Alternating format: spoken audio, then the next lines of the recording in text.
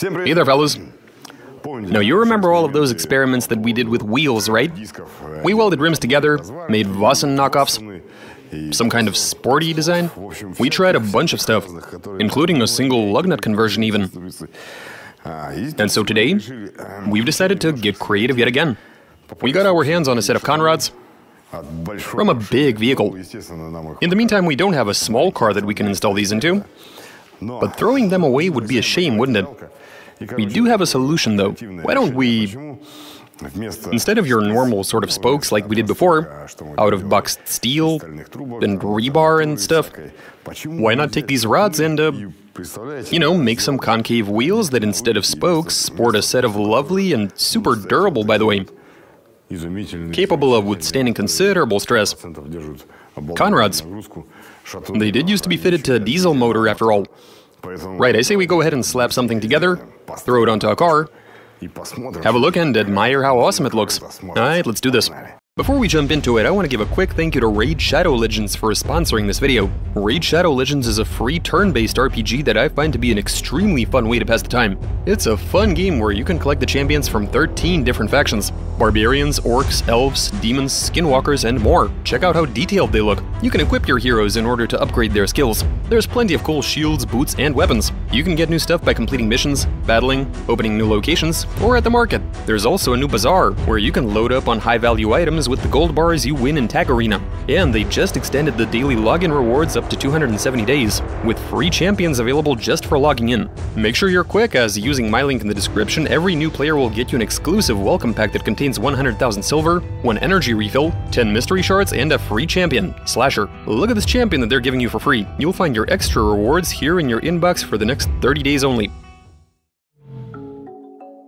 How to make a wheel using conrods for spokes. Translation and voiceover by BMI Russian.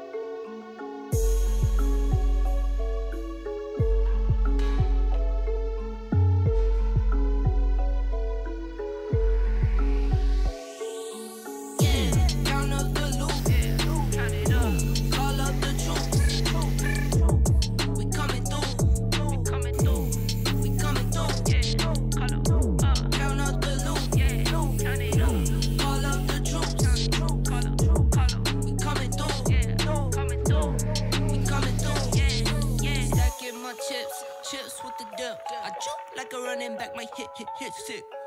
This is not for fake, this is not pretend. I was always like this, just a white boy from the ends. Yeah. What I drive is not a rental. No, I had a long day, so she gave me dental. 2 phone numbers, no phones on me. I can't trust nobody but my own body. Wish I was a nobody, not a known body. Take my whole body, then I make a carbon copy. I just get the bag, then I whoop. I just want the check like a swoosh. Yeah. Pop right up the jet to the coupe. Don't gotta be all up in the loop when you're the loop. Yeah. Count up the loop. Yeah. Loop. Yeah. Loop. Call up the troops. We coming through. We coming through. Count up the loop. Loop. Yeah. Call up the troops. We coming through. Yeah. We coming through.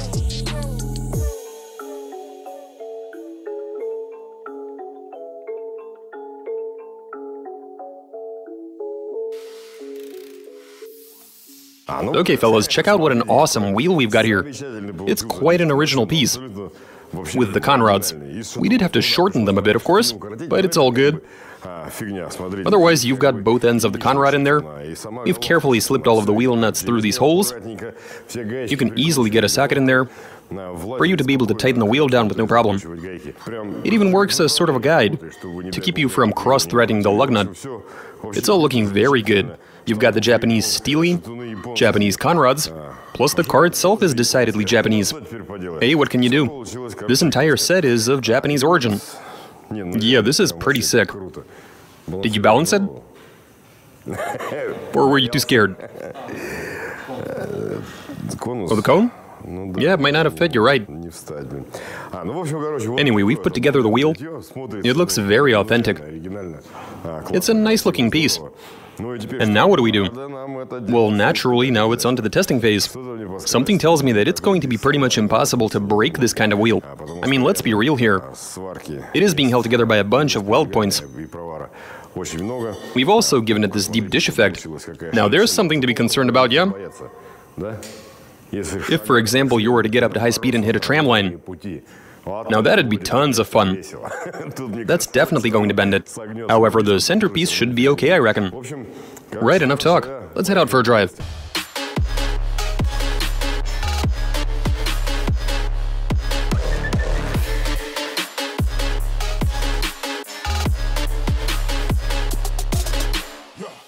Let me just drive around for a bit and see how this wheel behaves.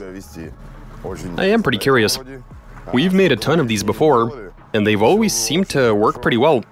Never got any wobbles or vibrations or anything else like that. I expect everything to be okay this time as well. I guess we're about to find out.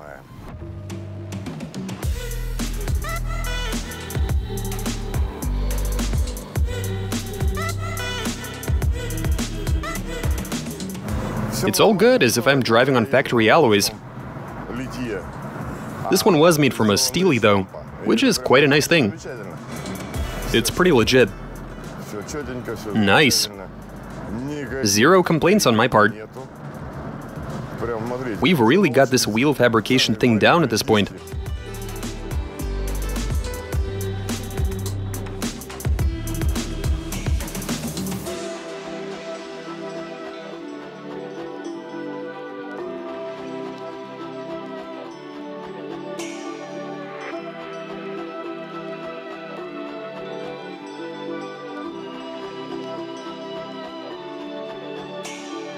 Right, fellas, so I've just driven around on this epic wheel.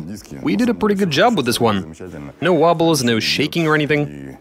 The car just drives straight without any adverse effects. Just as you'd expect. And it looks wonderful. To all the wheel manufacturers out there, you guys take notice and make this design a reality. Am I right? I guarantee you people will buy rims with this sort of design. I'm sure you can do all of the R&D to make a Conrad-like design work. This should be a big hit. I'd say we're looking at a 107% success rate. It's all looking very good. It looks freaking epic. It drives straight. Good stuff. Make it happen. Of course, it'll take a bit of testing to nail it, and you'll have to do it on roads, similar to those we have next to our headquarters, actually.